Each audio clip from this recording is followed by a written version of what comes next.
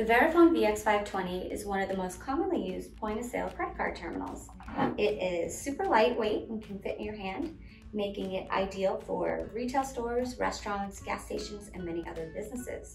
So today I'm going to show you how to replace a receipt paper roll in your Vx520.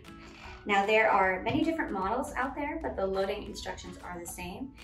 You want to open up the back hatch, so you pull this upward, and you're going to drop in your new roll with the paper feeding under and not over. And that's because underneath is where the shiny thermal side is. So you're going to drop it in like that, pull out some paper, close it, and tear off the excess.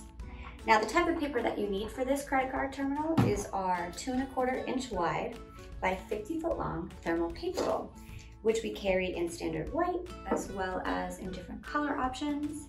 And all of these rolls are BPA free, so you can feel good about giving them to your customers. And we even carry this roll in a phenol free option as well. And if you are looking for just a little bit longer of a roll, we do carry the 2¼ inch wide by 55 foot long thermal paper roll. So it's just a little bit more receipt paper and it'll last you just a little bit longer. If you have any questions about your Vx520 or any other POS device, give us a call or visit us at possupply.com. Our goal is to help keep your business on a roll, so we are always happy to help you.